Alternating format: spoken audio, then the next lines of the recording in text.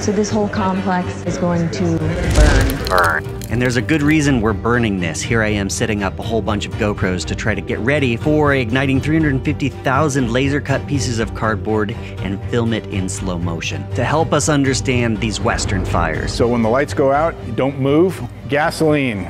The reason they're doing this is that it is extremely important to understand fire, maybe now more than ever. So let me back up to why we're doing this.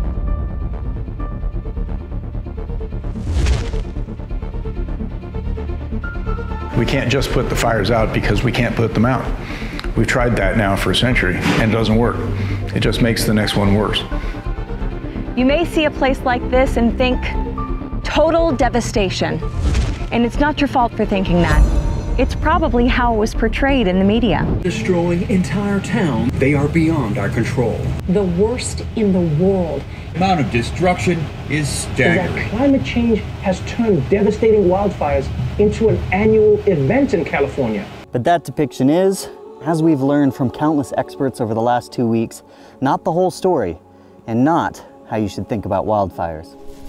The truth is, there are a lot of habitats out west, and fire affects them each in unique ways. So it's important to start understanding the big picture when you start thinking about wildland fires. But first, to the very beginning.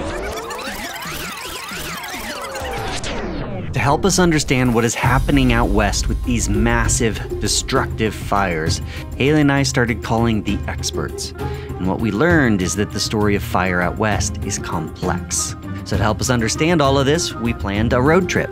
Road trip time!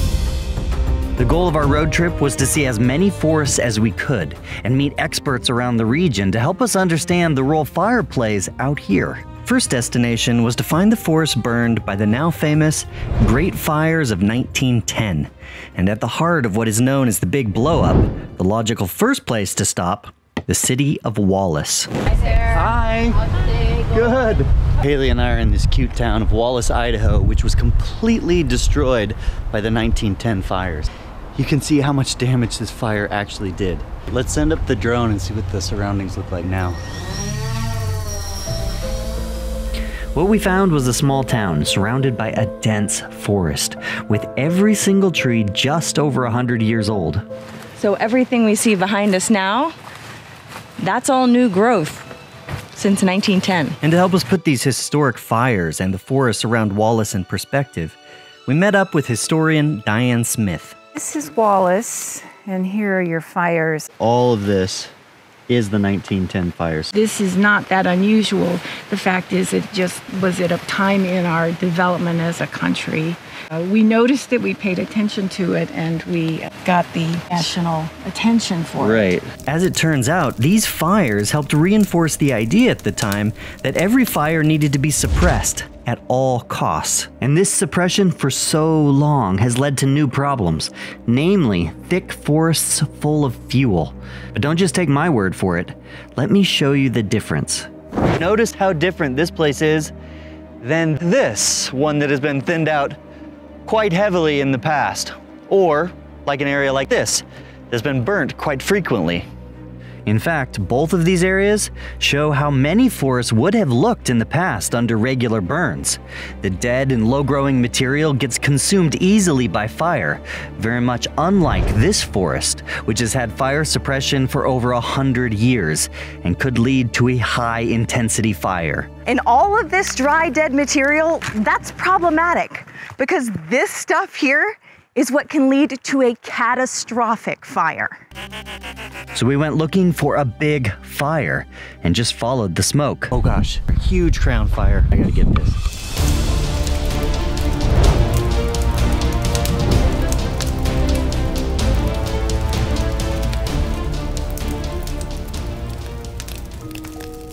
And nobody knows that better than the people that work in this particular forest. There's green coming back, and I guess I've gotten somewhat used to it, and I still have hope that the entire Sierra Nevadas won't look like this, that we can maybe get ahead of it.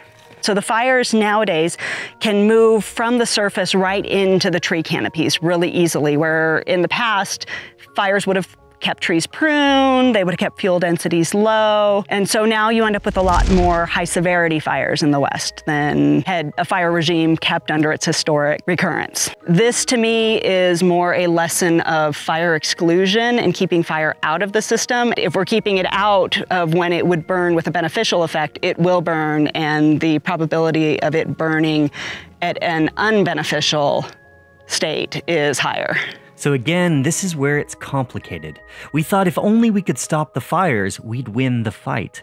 But the fires like the King Fire here show that stopping the fires only made it worse. Add that to the fact that we're living closer than ever to these wild lands. So to help us understand the wildland-urban interface, we met up with CAL FIRE. And as we were pulling up to this neighborhood, one of the residents quickly came out to tell us about the latest fire. Yeah, our biggest fear is fire. It was very scary. I mean, everybody was honking and get out, and you know, there's a fire. This is the risk across California. The response piece alone isn't going to solve this challenge if the homeowners aren't organized. Because we're all in the same boat. One match away from everybody losing everything is a real fear. Literally, we could have that fire spread up in here within a matter of seconds. Wow. California is going to have fires.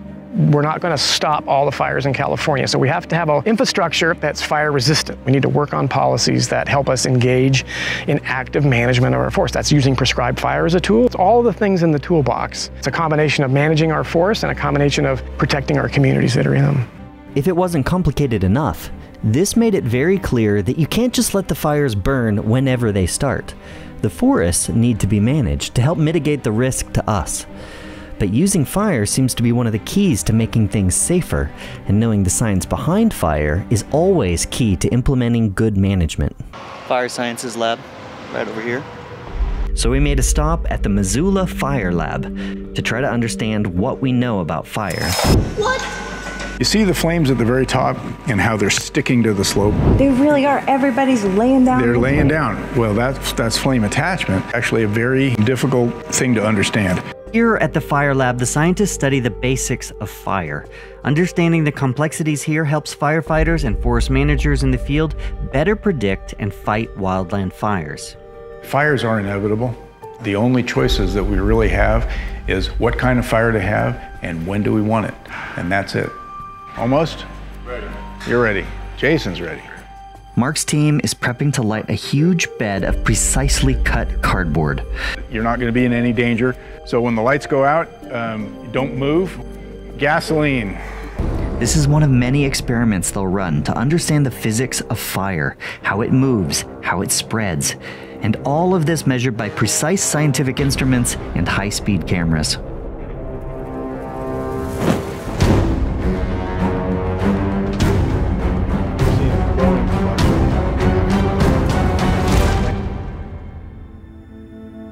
Tens of thousands of pieces of cardboard up in flames in mere seconds.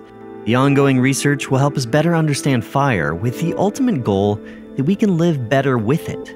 But can we do that? And there is one forest we knew of that seems to have figured out this coexistence with fire, a place where fires burn all summer, every summer. It's part of their way of life and a mentality we wanted to know about. And here we went out with our guides Frank Lake and Steve Valentine, who work with the local U.S. Forest Service and tribe to help keep a healthy forest. This is perfect. The fire's basically come through and cleared out the understory, and all that's left are the trees. Yeah, it's black and it's charred, and you just see a few of the earliest sprouts, but you come back in here a year, it's going to be alive again. And to many, this may seem destroyed, but they view it differently here. That fire's medicine. Because it's not if it comes, it's when it comes. We need fire, and fire needs us. Frank and Steve's ancestors have been burning this forest for millennia. It's now part of what makes the forest special. They just want to make sure that it's not forgotten. Basically, what you leave behind is what's important.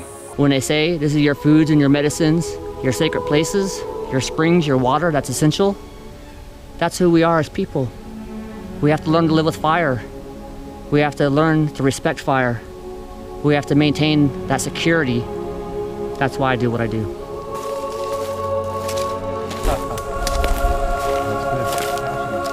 Haley and I have learned a lot on our journey.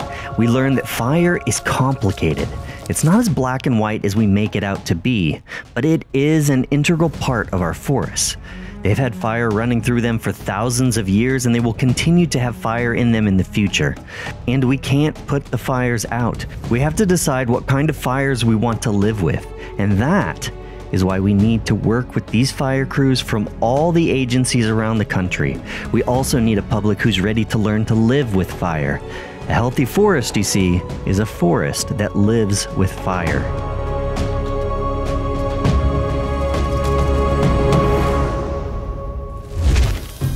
So I hope the take home for you is that understanding fires out west is actually really complicated. It's not just about climate change. Now, we talked very little about climate change here. It's not making things any better, but there is a lot we can do on the ground right now to make sure that we can live better with fire. Thanks for watching. If you want to see more, click on some of these videos.